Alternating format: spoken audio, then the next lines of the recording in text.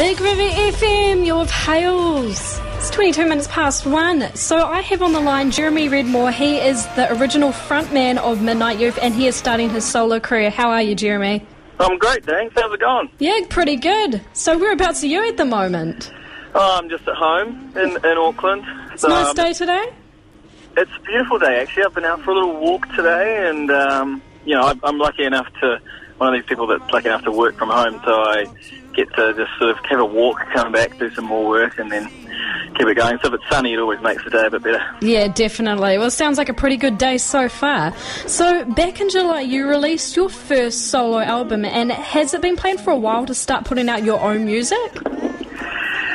It wasn't for a long time because, I was fully committed to Midnight Youth, and that was my dream, and that was the dream of all 5 of us in the band. Basically, the dream is to be in that band for as long as you can be. And I was in that band for a good 6, almost 7 years, so we gave it a pretty good shot, and then we got to a point where it got a bit stale, and it got a bit negative, and people were always sort of fighting and didn't really have any goals for the band. So I actually went off and recorded a couple of solo songs, and everyone knew about that. And about 6 months later, I actually left the band. So that was in the middle of 2012. So it's been a couple of years since recording those first ones before the actual album came out. Oh, awesome as. And just recently you actually put out a new music video called One Day Alone, and I'm really enjoying the song. How was the process of putting all that together? Thanks, yeah. It's a bit of a crazy concept. So we used 7 different directors, and they all had 29 seconds of the song, and we gave them the song without the lyrics, so they couldn't do anything literal.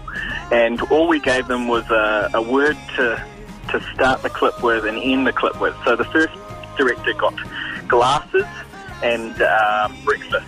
The second one got breakfast and then wine.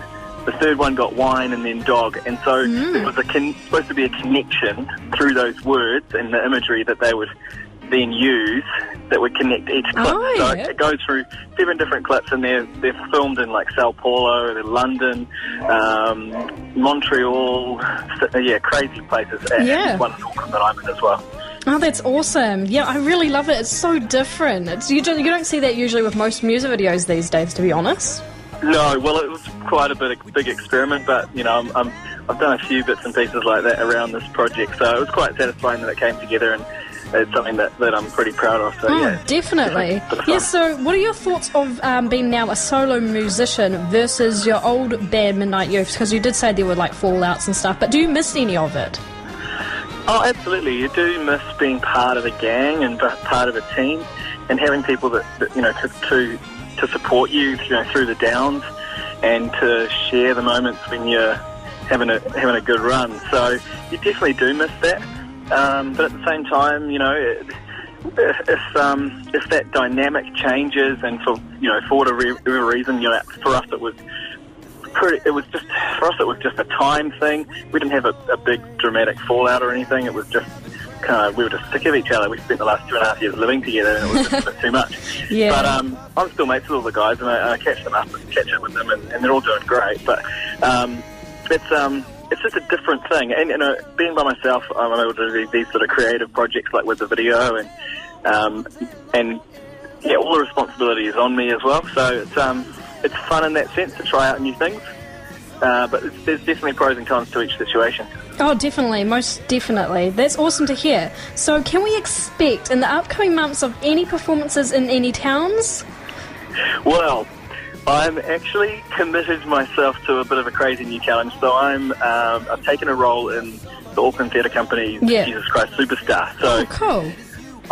That is going to be consuming everything for the rest of the year, basically. Okay.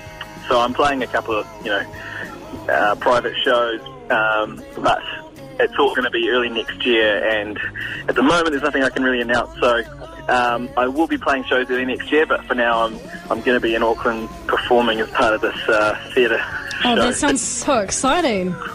Oh yeah, I'm very excited. I'm a little bit freaked out, to be honest, because I haven't done anything like that since I was about 17. Yeah, so, back in the day, yeah. yeah, and I'm totally not professional in that realm, so it's going to take a lot of learning, a lot of practicing, so good challenge, and I'm looking forward to having that dynamic of being part of a group and part of a team again. Awesome as. Well, thanks for the talk, Jeremy. It's good to hear from you. No worries, Al. Can't wait for any more new music as well. Yeah, definitely. Cool as. See you later. There we go, Big River.